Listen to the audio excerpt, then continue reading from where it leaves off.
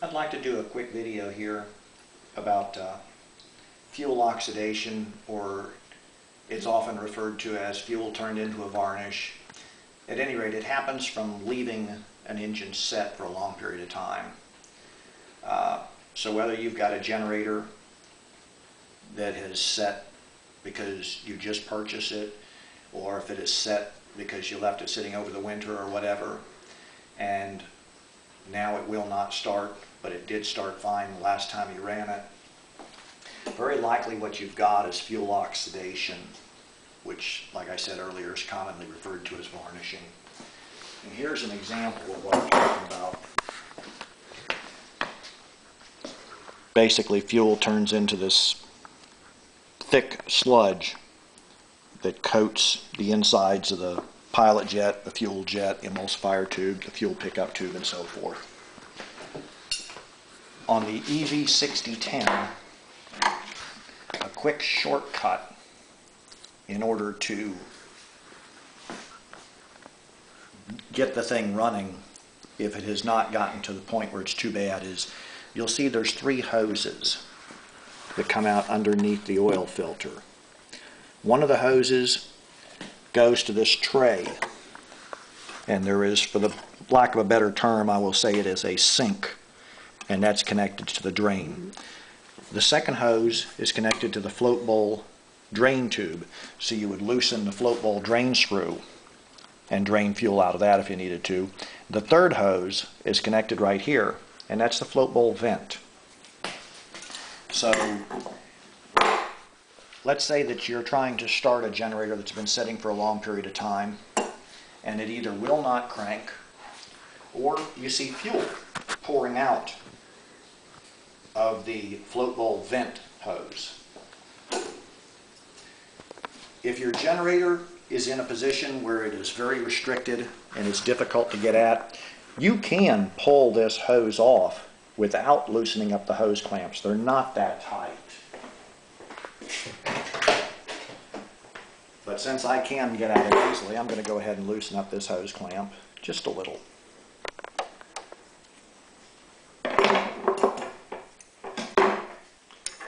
And then slide this hose off.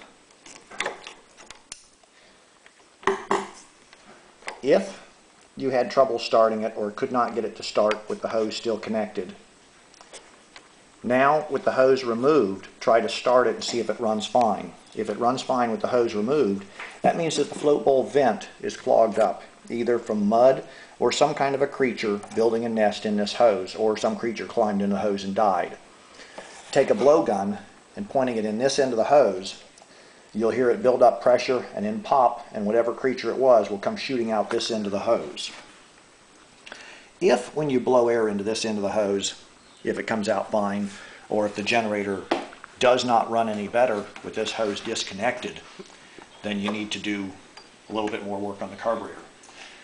With this hose disconnected, so you can get at this barb, crank it over, and if you have fuel pouring out of this hose, it means that the float is stuck in the open position.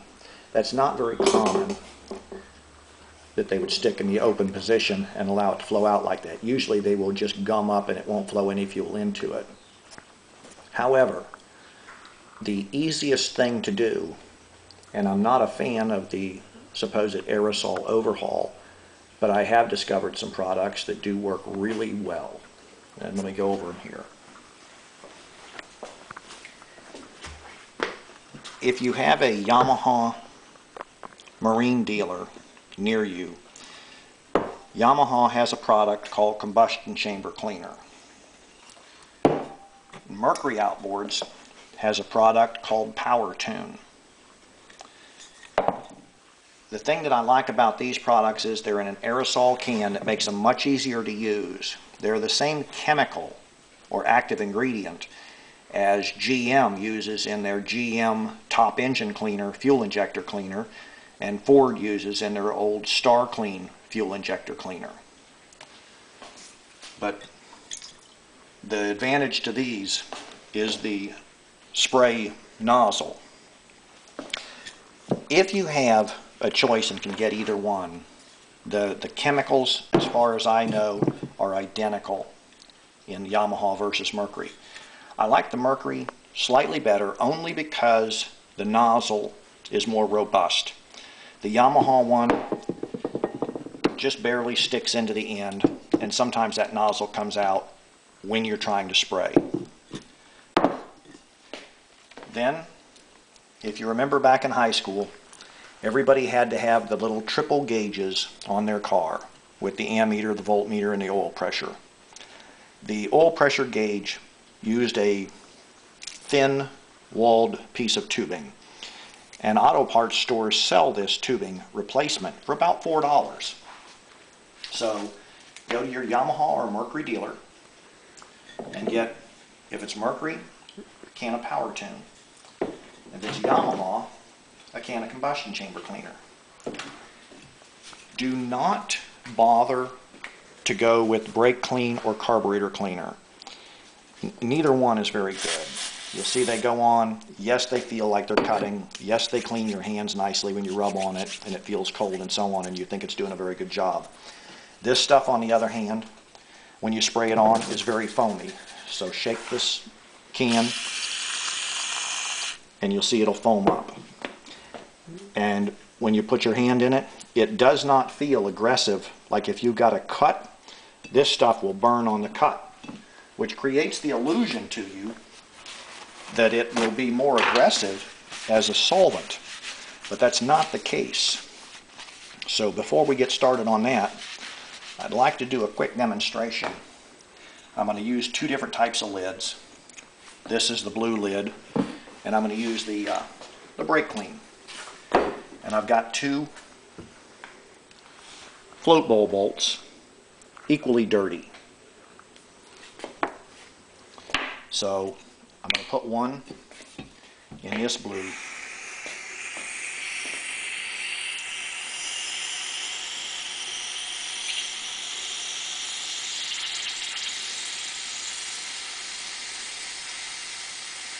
And I'm going to fill it up to where it's up to the top.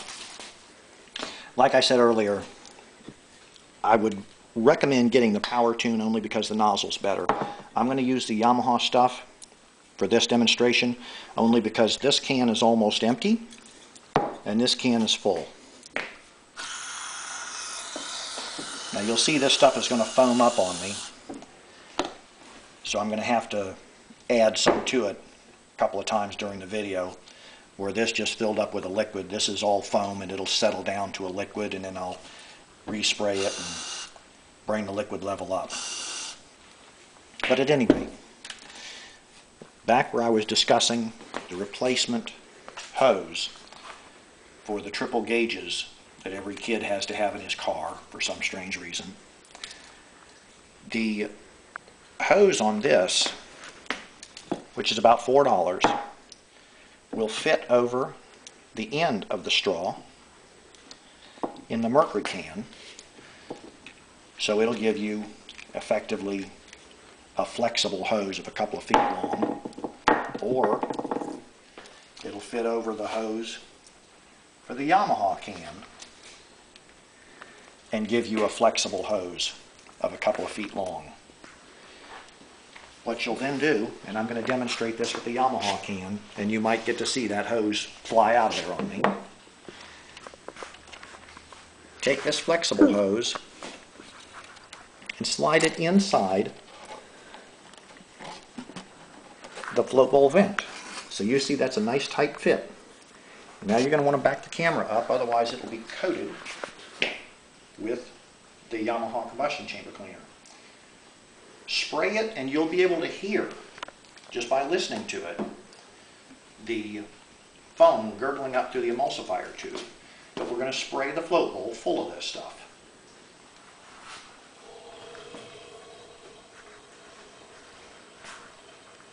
Okay, now we can hear it gurgling up through the emulsifier tube.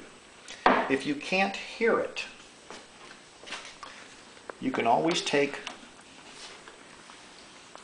the intake hose off, which goes from the back of the airbox to the carburetor.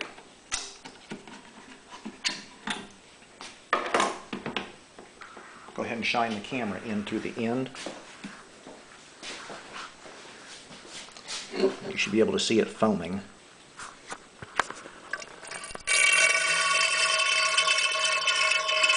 Well, you can sure hear it.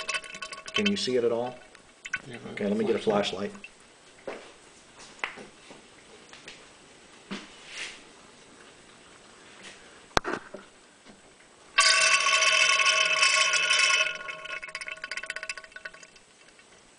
Okay. So we would spray this in until you see it foaming or clearly hear it foaming out through the emulsifier tube, and let it sit for about 30 minutes. And then after it's set for about 30 minutes, attempt to restart the generator. It'll be difficult to start if it starts at all. If it does not start at all, open up the drain screw in the bottom of the float bowl.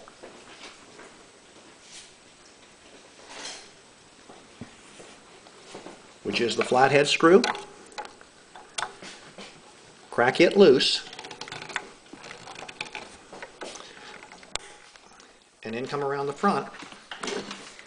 And you should see liquid coming out one of the 3 hoses, whichever one happens to be attached to the float bowl drain.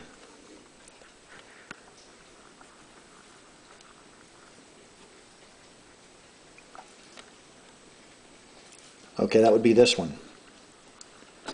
Is attached to the float bowl drain. So you would see a mixture of gasoline and whatever draining out through that. And after it drains out, you would reseat the screw, because obviously what came out of there was a very thick liquid as opposed to thin and runny like gasoline or thin like the combustion chamber cleaner. So now we're going to go ahead and spray it again.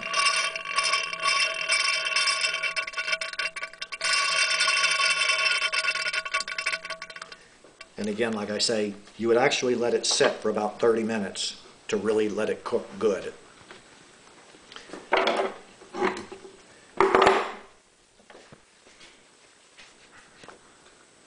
Which, while we're going to let this one sit to demonstrate the point, let me go into the fuel pumps for a moment.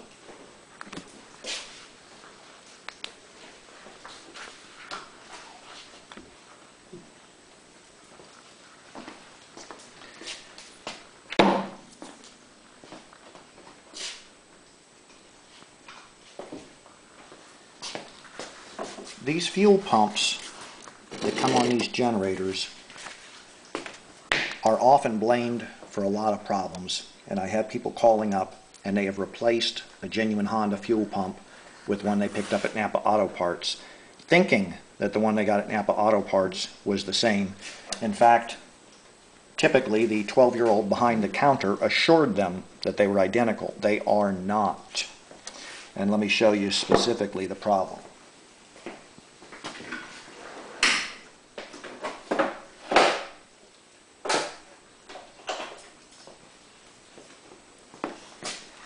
If you look at it real quickly, you'll see the one that is made, and of course they are both made by Fawcett.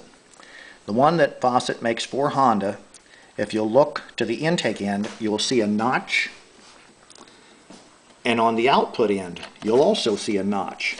Now on this output end, you got about 13.7 millimeters from this end to the main body. The one from Napa, you have about 10 millimeters from this end to the main body. And on neither end do they have the notch. The one from Napa is 81 millimeters from end to end of the main hex.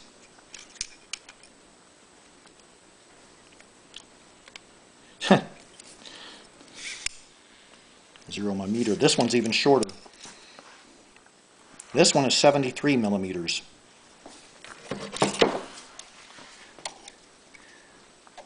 The one that is made for Honda is 86 millimeters. Typically, the ones that you get from Napa are 81 millimeters.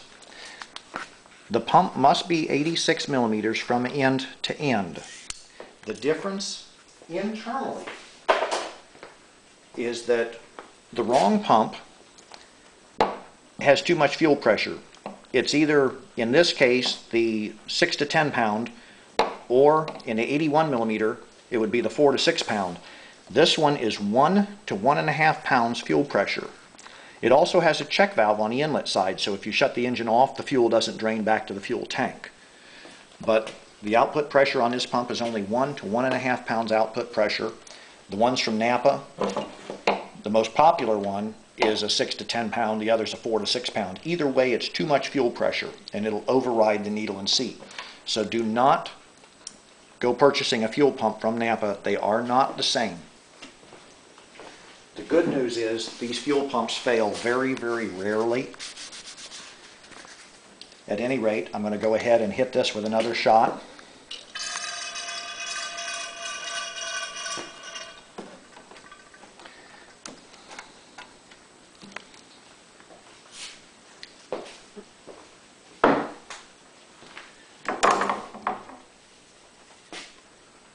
Then I'm going to put the intake boot back on it. This solvent that I'm using works extremely well. Do not, as I said earlier, allow somebody from an auto parts store to convince you that the stuff that they sell is just as good. I've never seen one yet that is. We'll be able to show you a little bit more detail on that in a minute. Right now what I'm going to do is take a portable fuel tank and we'll see if we can get this generator to start.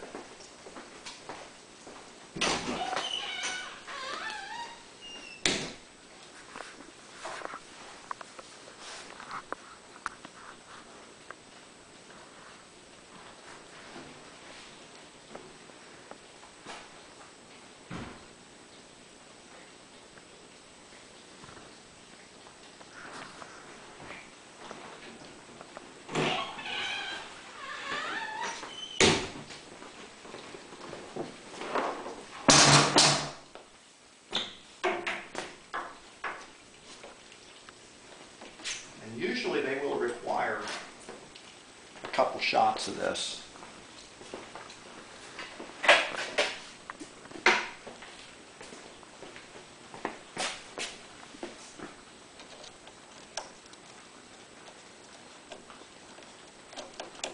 Now if this does fire up and run, after only cleaning the solvent for this long a time, number one, I'll be real surprised, but number two, I'm going to shut it off. Because right now we're just using this as a demonstration for the video, and I don't want to run it in a small room for a real short or for a real long period of time.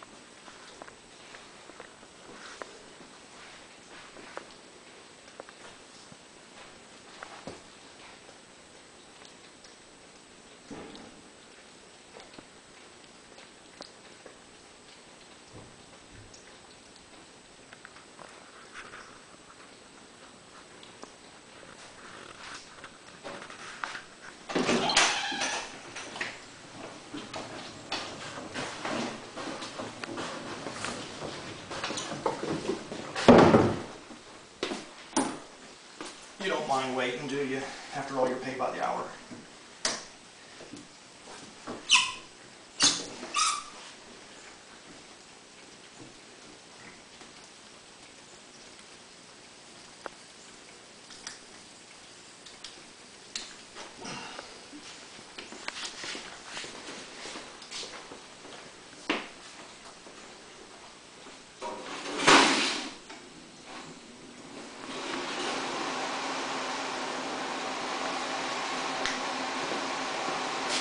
said, I'll be really surprised if it starts up that easily after this short period of time.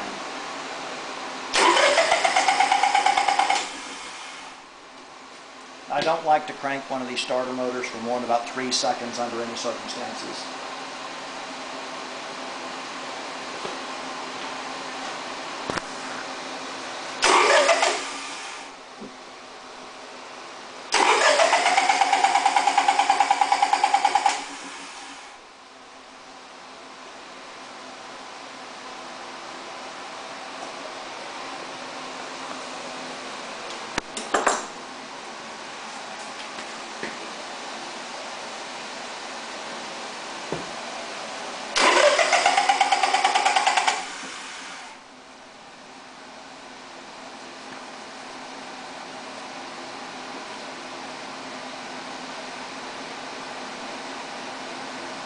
Wait for just a second.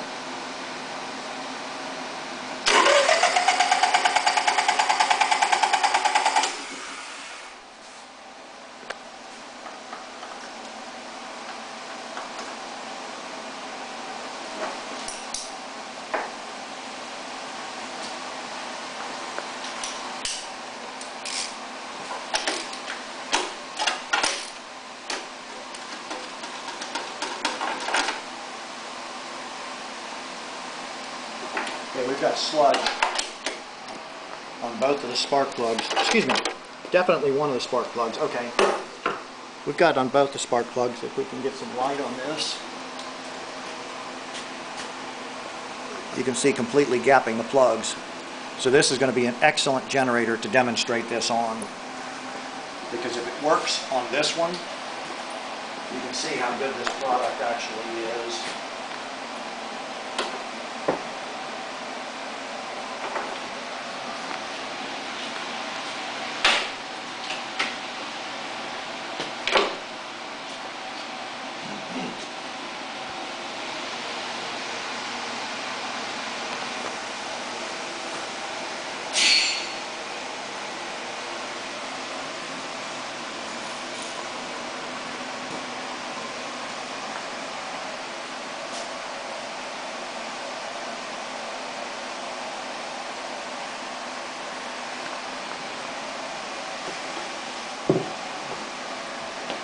Attempt to do all this in one video shoot so that you will be able to see that it has not been edited for time or anything else. I'm just going to blow some of that crap out of the spark plug gap.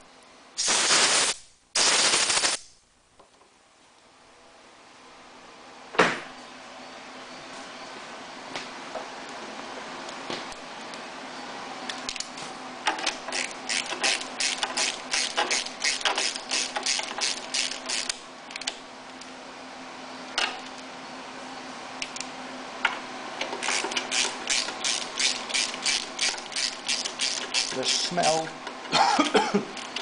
the smell that I just smelled is definitely oxidized fuel and just a little bit of that cleaner. So what I'm going to do is hold the choke open when I attempt to start it this time, just in case it is pouring fuel still out of the emulsifier tube, as though the needle is still stuck up or something on it. Trying to start. We'll see how badly it wants to start.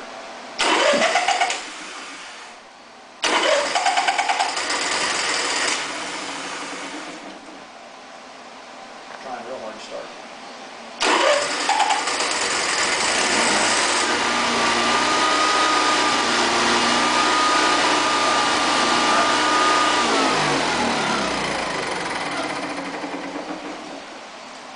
Shut this off and pull the batteries.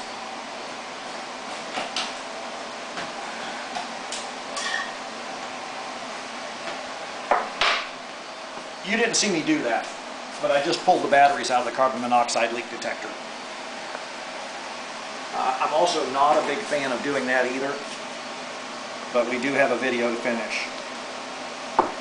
Okay, this actually cleaned up much quicker than I had expected. The procedure would be, and you can tell by the smell of that stuff, it brings water to your eyes. That's fierce. The procedure would be to start it up and run it for about 30 seconds, and then put your straw in there and spray that cleaner in there until the motor actually stalls. And if you do that while it's running, it's going to get in through the pilot jet, the pilot fuel port, and the pilot bypass ports and clean them up too. I'm not going to demonstrate that inside this room because the smell is already getting to me. That's something you only do outside.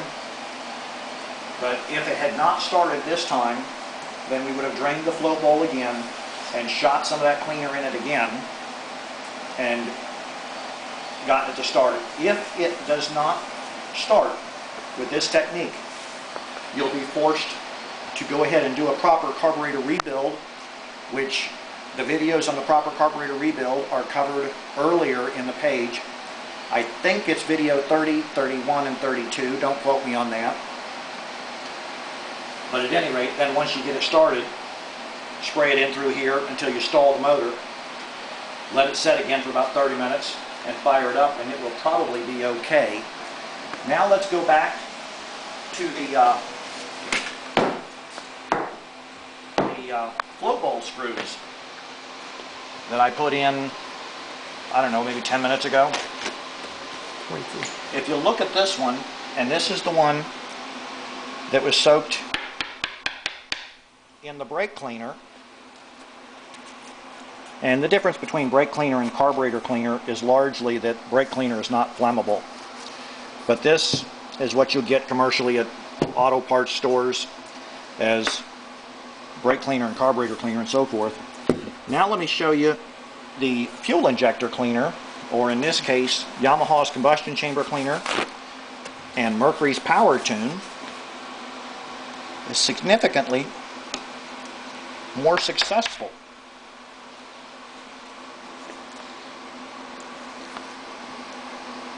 These bolts matched when I put them in. Now that video felt like it took about, I don't know, 10, 12 minutes to shoot. We'll go back and look at it later. But you can see why I'm such a big fan of the Mercury Power Tune and the Yamaha combustion chamber cleaner. Like I said earlier, if you have a choice, I'd go with the Quicksilver, the Mercury Power Tune, only because the nozzle is a little bit easier to work with. I'm sorry about that, Vito. That's actually a shout out to Vito Palazzolo, who used to work for Yamaha Motor Corporation Technical Services. He's an extremely skilled mechanic, even if he's not as good looking as I am. However, there you have it. It's a really good product. Like I said earlier, if this is not successful, you'll be required to go ahead and do a carburetor rebuild on it. I'm going to go ahead and reattach the fuel or the float bowl vent hose that we removed earlier. Then I'll start it up and see if it runs with the float bowl vent hose on, and that'll tell me if it's been clogged up due to some creature.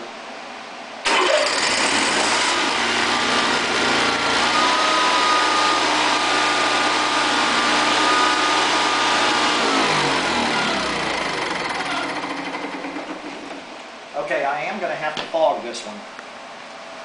If you were listening closely, you heard it surge just a little bit, which is a sign of a lean condition. And if you weren't listening closely, you can play the video back or just drag the cursor bar backwards again, and you'll have heard it surge just slightly.